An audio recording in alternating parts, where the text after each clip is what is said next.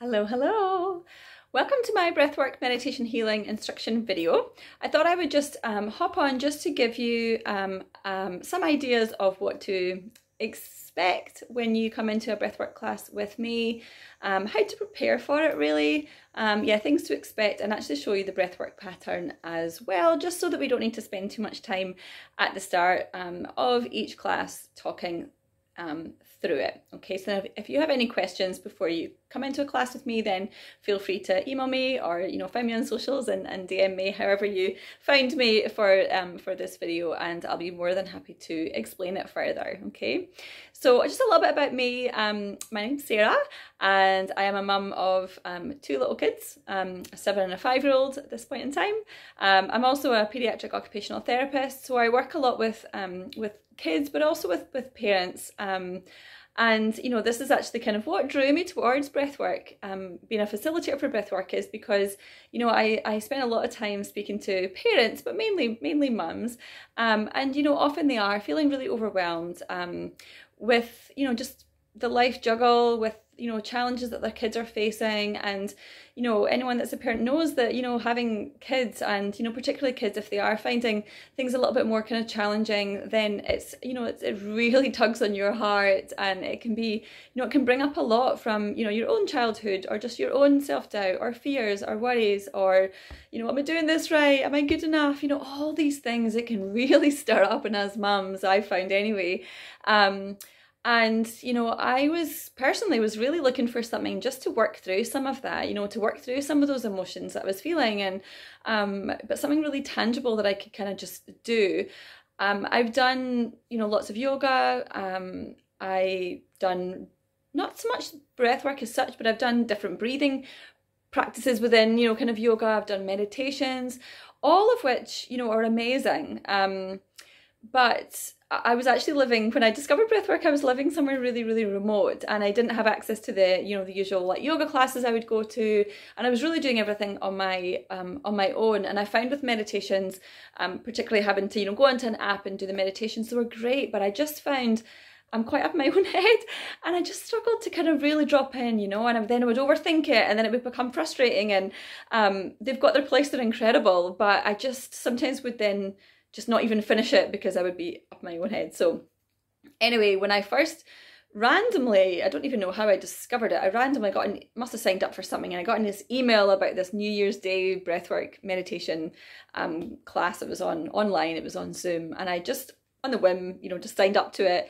And then New Year's Day, I love New Year's, and it was New Year's Day, and I just thought I'm gonna do this class, and like fresh.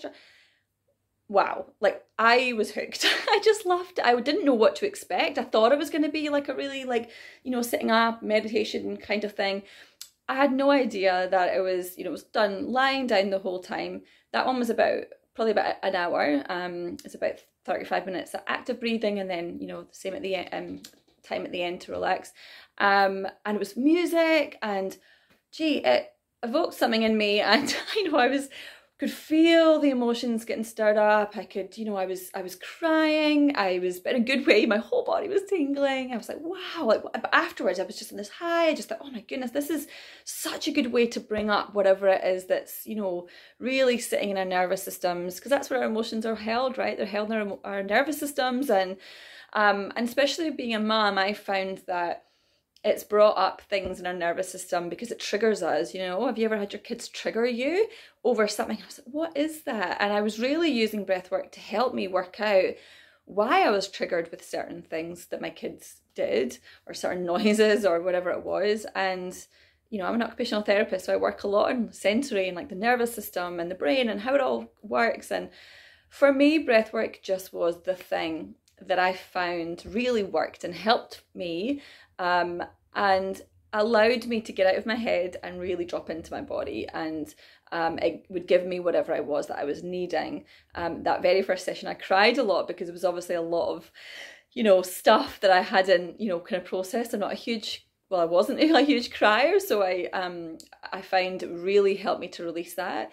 But then it also is, it does different things in different days depending on what you're needing. I find that, if I've been a bit confused, a bit of a crossroads with things, I've kind of set that intention of trying to get some clarity, and I find it's really helped me to almost like tune in and listen to your, your subconscious and what's going on. And I just find that I really like that. And it's kind of more active. It felt more active, even though you're lying down. It's like an active breathing. So it's not like a super passive, like, just relax, which, is great sometimes too, but this just worked for me, and I just kept on doing it. And I was like, I felt a real huge pull to become a facilitator and to be able to help, these mums that I'm, that I'm talking about, that I see all the time, that are overwhelmed, and, they're so deep in their, in their child's kind of stuff. And I really want to be able to give them a tool, a strategy, something really tangible that they can use to help them through, right? Because as we all have heard, you can't fill from an empty cup and all that jazz. And it's so true. And I think often mums particularly can be quite hard on themselves and can not fulfill their needs first. And for me, breathwork is kind of my way, my kind of gift of giving, to these kind of beautiful parents that are, that just need something, right? The classes that I can teach are typically, I usually leave about an hour, but it's usually like about half an hour active breathing, which sounds like a lot, but it goes really fast. And then some like time at the end to, like kind of more like Shavasana style, and then like journaling and things like that. But you can also do, shorter ones as well if you just need to get in and get out. So I wanted just to show you first the breathwork pattern, and then also what to expect, because I didn't know what to expect when I first did my breathwork session, and I was, I kind of wish I'd known. So let's just put it that way. So, so the style is all open-mouthed, which might be a little bit different to what you've maybe done in the past, with a lot of breathwork being done through the nose, which is amazing as well. But it's just, this one's just a bit different, which is why it's kind of more like active rather than, through the mouth. And then we're basically breathing into our belly, and then up into our chest, up into our heart space, and then it's an exhale. Okay, all done through the mouth. And this breathwork pattern actually it gives your brain something to focus on, to something to think about. So if you are like me and you're someone that gets up in your own head, then this breathwork pattern is really good, because it gives your brain something to do, so then you can drop into your body, which is what happened for me. Okay, so it sounds and looks something like this. Okay, you can put your hands, here in your kind of in the belly area, up in your heart if you would like to, especially to begin with, just so that you can kind of feel it. Okay, so it goes something like this.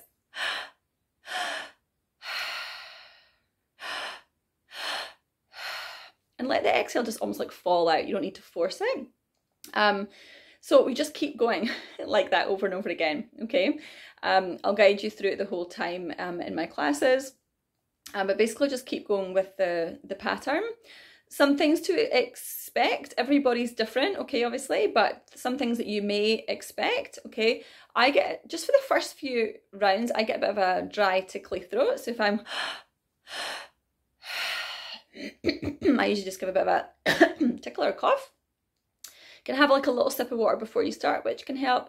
You don't want to have your belly too full of like water or food. Just obviously you're doing that deep belly breathing, but definitely having a little drink of water before can help. But just clear your throat. For me, it typically happens the first few rounds, and then it just kind of goes. I can get quite cold when I do breath work, especially the longer ones. So I like to either do it on my bed, and I can do it under my duvet, and you can pull your duvet off if you want to as well. But not everyone gets cold. I do though, so I like to have a blanket or kind of a duvet or something. I typically lie in my bed just because I usually do it first thing in the morning or last thing at night, but just make sure you don't have a pillow behind your head. I mean, you can, but it's just that you want your throat to be open, so that you're getting in as much oxygen. If you have a pillow behind your head, obviously it just closes up your throat a little bit more, so preferably just lying completely flat. Obviously if you're kind of pregnant or something, you can go onto your side. You want to be comfortable, but typically we usually just lying kind of on our backs. My feet get a bit fidgety, so I don't like to wear socks. And I'll often, if I'm under my duvet, I'll usually just have the covers kind of off them. But they do get a bit fidgety. So if they do get fidgety, then I just usually move them around, just stomp them a little bit, or put my knees kind of up, and I kind of move my feet a little bit. Sometimes I get a bit of a not pain at all, just sometimes like a little bit, like almost like tightness, like a pressure kind of along here when I'm breathing, that's when I know it's gonna be a really good session. So don't panic, don't worry about that. Okay, you're very safe in your kind of body, but that sometimes I can feel that kind of just that little bit of like pressure, like someone's just kind of, you know, got their hands there. The big one for me that I wasn't expecting, I don't always get it, but I did in that first session, is your hands kind of almost cramp up a little bit like this. So they can be a bit of an extension of your heart space, and they kind of can cramp up a little bit. And I was a little bit, not panicked at all, but I was just, what is going on here? You know, I kind of wish I'd known. So that's why I like to tell you. Okay, what I love to do now is I have crystals that I put in my hands personally, just because I like crystals, and I have palm sized ones, so I just put my rose quartz in one hand and this is selenite, it's like a palm one in the other. If you don't resonate with crystals, don't use them, or you could get like little pebbles or something. You don't have to have anything in your hand. You can just put your hands like here if you want to. I usually start with my hands kind of here for the first few rounds, and then I usually just have my crystals and have like just lying like that, like Shavasana pose. But you can of course just stretch your hands out if you need to, wriggle your fingers, you can put your hands up if you want to as well. It doesn't happen every time for me, it doesn't happen to everyone, but just wanted to let you know, just in case. Whole body tingles, I love that. It's just like the vibration, it's like, you know, your whole body kind of feels like it's vibrating and tingling. That's the main ones that I've kind of found, certainly. And, you know, allowing whatever emotions to come up, you know, seeing it as a tool, as a, you know, it's a healing practice, right? So it's kind of whatever is getting stirred in that kind of pot. It might be, you know, sadness, it might be grief, it might be gratitude. You might just have this overwhelming feeling of like, you know, gratitude and happiness and joy, and that's perfect too. It doesn't have to be like a negative, it doesn't have to be anything like getting up and out, like it has to be like sadness or frustration, anger. You know, there can be a whole load of things that can come up, or might not, and that's okay too. But what I like to suggest is just to stay with it if you can, just to stay with whatever emotion it is that's coming up for you.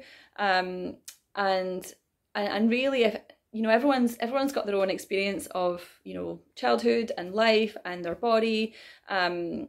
You know, so you can kind of say kind of a mantra if you want to, if it feels good for you, either out loud or in your head. You know, I'm safe in my body.